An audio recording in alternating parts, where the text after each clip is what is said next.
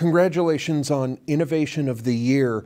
Let's talk about that product. You're a marketing technology company, but you look to stand out in what's certainly a crowded area. So talk about your platform. Sure, absolutely, thank you. So as Scott McCorkle mentioned on stage tonight, data science is now predicting the future. And really that sums up what we're doing in a nutshell. So we're using dynamic graph theory, algebraic topology, natural language processing, and how those theories mix together. And these are theories that have been around since the 60s and even as recent as 7 to 10 years ago.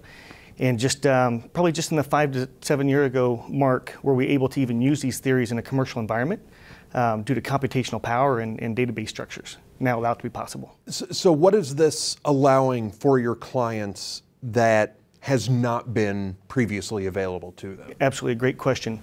So marketers are now being charged today with revenue. They're responsible for revenue growth. And the difficulty is they don't have a tool or a platform out there that can allow them to be responsible for revenue growth. And so we are focused on, we say there's two types of marketers. You're either creative or you're data-driven, which is focused on revenue growth. And you can't make somebody creative because you either are or you are not. But we can automate the data-driven piece to allow a marketer to know exactly what they should do next to drive qualified traffic and ultimately revenue. What has been the response? Because certainly a lot of this would be new to your clients.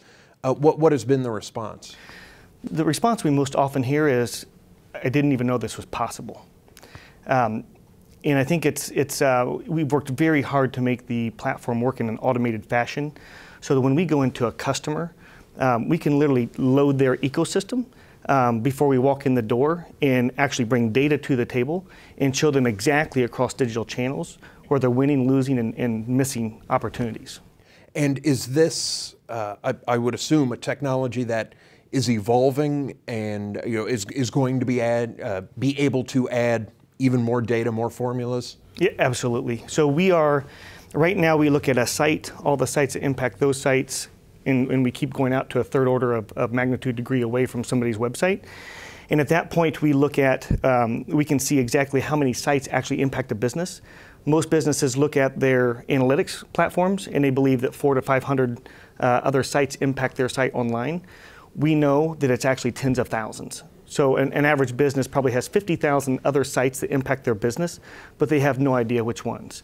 And so the evolution of the platform would be when we start to bring in offline data, for example, so point of sale information or billboards or TV commercials, radio commercials, those types of things, and overlay the client's data onto our data for even more insights.